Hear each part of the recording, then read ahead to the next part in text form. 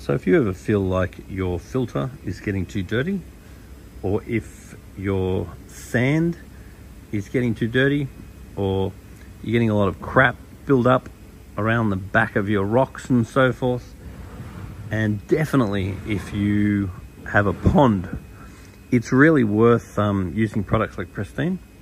Now, Pristine from Seachem actually helps to eliminate your sludge and detritus. It works in fresh and salt water.